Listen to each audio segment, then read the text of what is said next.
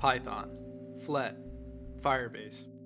We're using an open source module to code a responsive UI backed by a real-time database. This Notes application features user registration, a login page, and a dashboard with proper security rules that allow the user to create, read, update, and delete notes stored in the database. With this model, we do not have to rent a server as the client's application does all the heavy lifting and the database is hosted for free on Firebase. When we edit the notes in the app, we instantly see it update on the Firebase console. Firebase also handles authentication for us so that each user only has access to their own notes.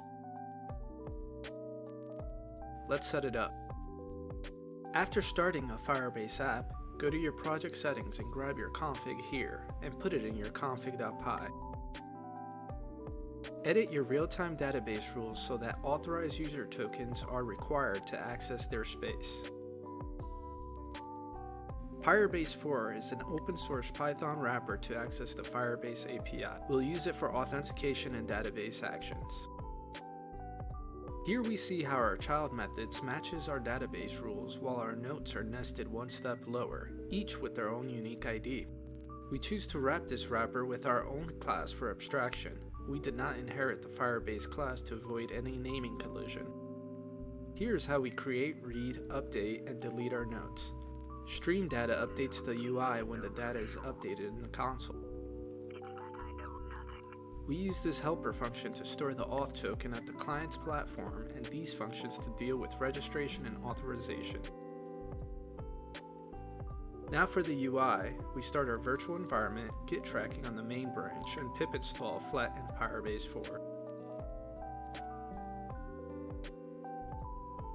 We give some placeholders to initialize our main page window and open it with the fletmain.py command.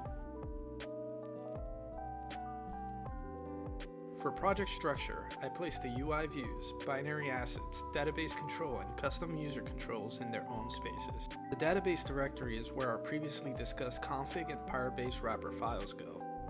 Views contains the main login page as index, the registration page, the notes dashboard, and the router logic. The Flet router is largely borrowed from my previous video explaining an example router class for Flet. We import our views, assign them to routes, and implement logic for swapping views. We start with the skeleton of our IndexView. We need functions to take care of the sign in and register buttons while handling errors.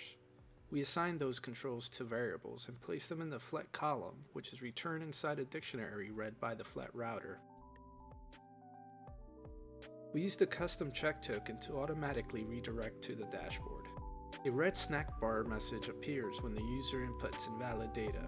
If you're following along, you'll have to comment out these undefined pages to see your progress in the Flet window, which should look like this. We add this image and reload the app. The handle sign-in function uses our Firebase wrapper to sign in and pushes us to the dashboard if successful. The register function just reroutes us. As you can see, the RegisterView is a lot of the same except for how it communicates with the database, which simply calls functions defined in the Firebase wrapper. I choose to comment out confirm email password fields for this tutorial, but you should use those in production. Firebase tells us whether an email or password meets minimum requirements. Before building the dashboard view, we build a note class which is a child of the Flet UserControl class. To preview it, we build a Flet page with a single note in it.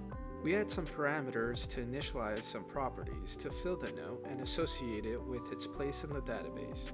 We must use super.init to pass our custom data. The build method is required to return a single control or list of controls to paint to the UI, so we use a Flet card. We add all our handlers. Our most complex is the alert dialog modal, a Flet control. It has a text field, title, and a few icon buttons with handlers that we will define. Upon clicking the note, the dialog opens.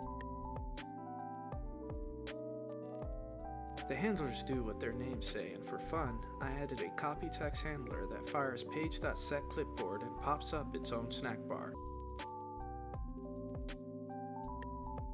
Let's slow down for the dashboard view. Here we destroy previous instances of notes and fetch all the notes from the database. We step through the JSON and use each note entry to initialize a note object and add it to our list of notes on the page. To update the page when the database is actually updated, we rebuild the notes only if the handleStream function fires. Finally, we kill the stream when we log out as not to cause note duplication. Otherwise, our dashboard is similar to the other two views. With that, we should have our fully functioning Notes app. Check out the GitHub repo in the description. Leave any questions or requests in the comments.